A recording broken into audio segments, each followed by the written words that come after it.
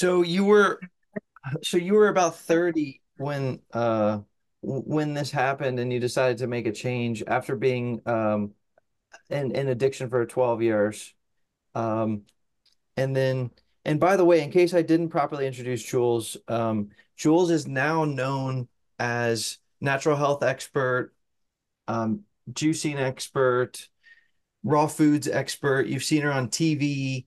You've seen her um, all over. But basically, what I want to know is how did you get from because I've been through something similar. I was big into uh, partying and everything like that, but maybe not on the same level. But how did you get from that darkness to now where you are? How did you find the information that now that you follow? You guys, man, you guys out there putting the information out every day. So, this did, I'm just an open book here, and I do it because I want people to hear my words and say, "Oh man, that sounds just like me." And if she can do it, I can do it. So I really let my heart open up. But basically, I met Nina's father, the father of my first child, not my partner now.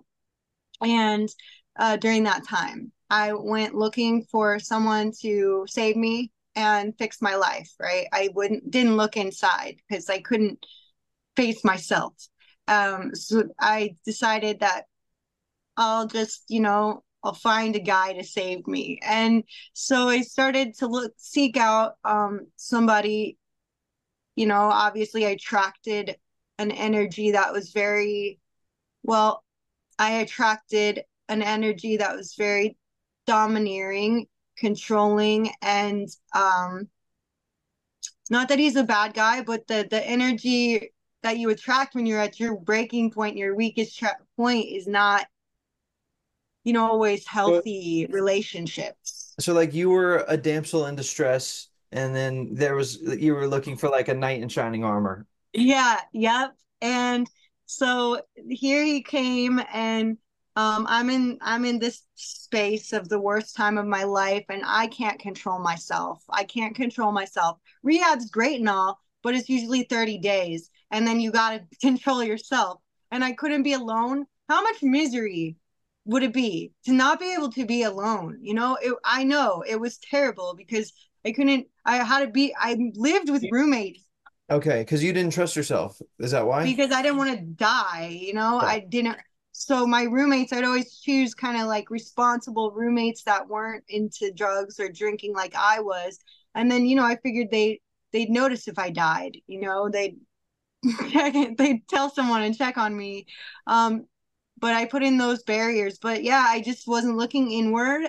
I was looking outward. I need an answer. I can't do this. And I found Nina's father, and he was the most like he was very incredible to me. He had so much going on. He had a kombucha brewery, a big, giant 12,000 square foot kombucha brewery in Miami.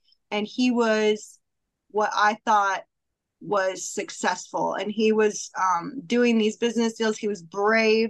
He was bold, confident, a lot of characteristics I wanted to be. So I thought I'm going to hang around this person and just like kind of watch them and be with this person. And that led me to raw veganism because he had a tattoo that said vegan, and his license plate said no veal, and he was a diehard vegan, and I was vegetarian by default, vegetarian since like birth, really, Wow. because I just didn't like meat.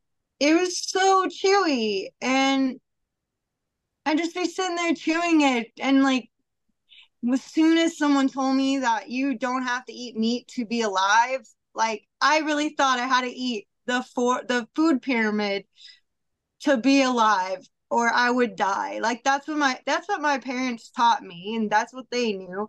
So as soon as I found out that I didn't have to eat meat, and there was the word vegetarian in my life around 21, I heard it.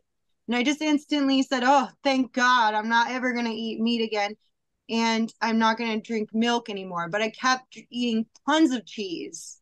Okay. I was very addicted. Yeah, that's not a good thing to eat.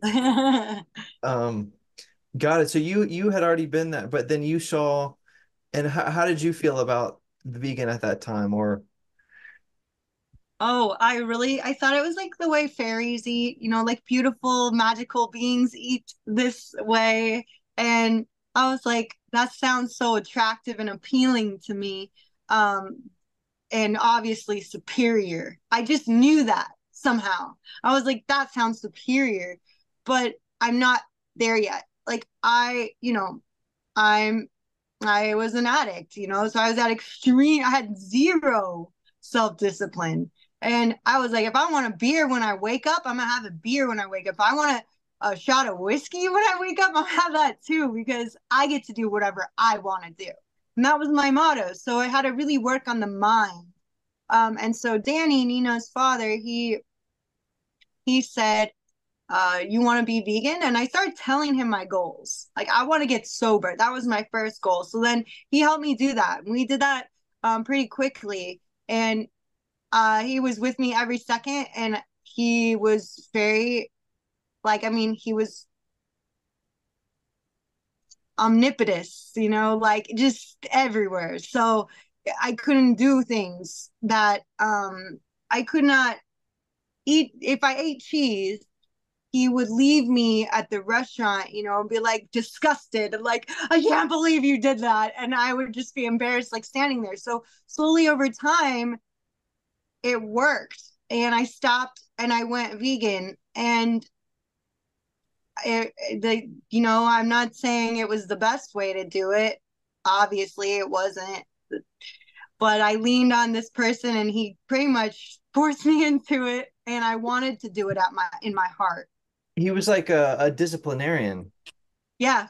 Yeah. He was like the parent I never had, because my dad really wasn't present or like giving me, like, he just wasn't really present too much. And so it was nice to have someone, to, like, I was looking for someone to take care of me and teach me how to take care of myself. And that's how my journey started. Okay, so then what happened? Because at that point now you're eating vegan. Are you eating Vegan. vegan processed foods, cooked foods, and kind of regular stuff like that? Yeah, I love to say vegan is not healthy. Everyone's always like Hmm. associating me with veganism, and they're like, well, I was eating vegan and I stayed sick. And I'm like, well, I have no idea what eating vegan means, because you can pretty much still eat infinite amounts of products, food products, and still be very sick. So yeah, that was just the beginning there. And I realized that Danny had this stronghold over me that I could have never have had. I didn't know how to have on myself, that I really wanted to have on myself, but I didn't yet. So I leaned on him and I said, "Hey man, now I want to go raw vegan, because um I just didn't Why? feel." Why? Did you say why? Yeah. Yeah. I mean, why did you want to go raw vegan?